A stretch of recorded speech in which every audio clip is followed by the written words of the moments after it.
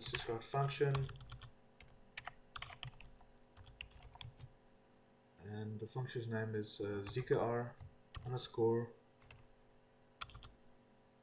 nq script.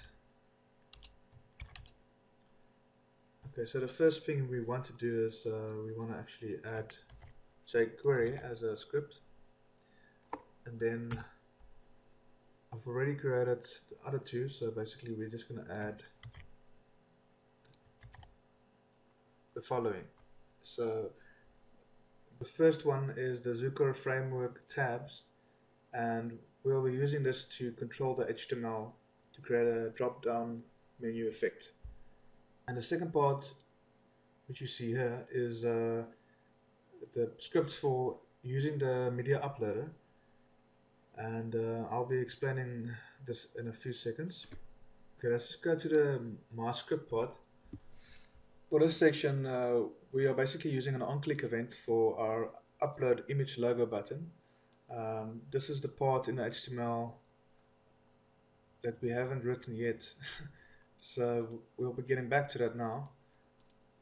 The first thing you'll notice with the on-click event is we actually have a variable that's called send attachment, and it gets the media uploader, and then we've got a button variable.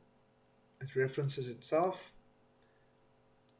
We have an ID which actually uses the button attribute ID and then replaces it with this. Then we get the attachment, and we actually set the value of our upload field to the attachment URL, and then we basically just send the attachment to that, and then we return false at the end. I've used exactly the same for the favicon. It actually does exactly the same. All I'm doing is I'm targeting a different button and I'm targeting a different field. So another thing we need to add is the media enqueue script. So we're going to add it here. It's called WP enqueue media. This will automatically include the media or activate the media uploader. This is used along with the my script part. The next thing we need to do is we need to add an action called admin init,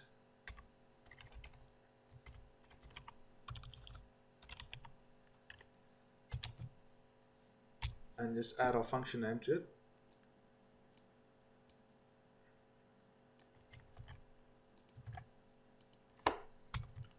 So basically what this does is actually loads all the scripts, all our jQuery scripts or JavaScript and our media uploader into the admin page so that all these functionalities work. Next on our list, we need to create a section for our general settings HTML.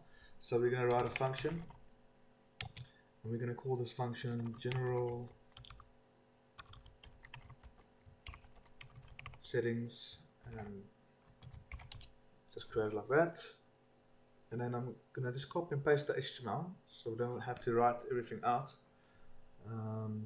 Let's just grab this HTML I've already got here and then paste it here.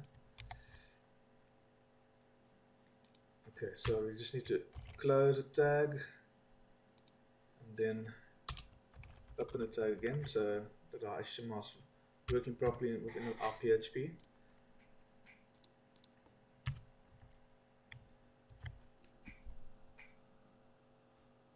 So basically you can see that we've created a wrapper, a div, and then we've created another wrapper inside that, which is called panel body. We've got our H2, which says general settings, and then we've got our label, which is upload logo, and then we've got our input field for the upload logo, and we've got a button. The button is this is the one that's used for the on-click event, and the same for the favicon one. As you can see, I've written image and favicon.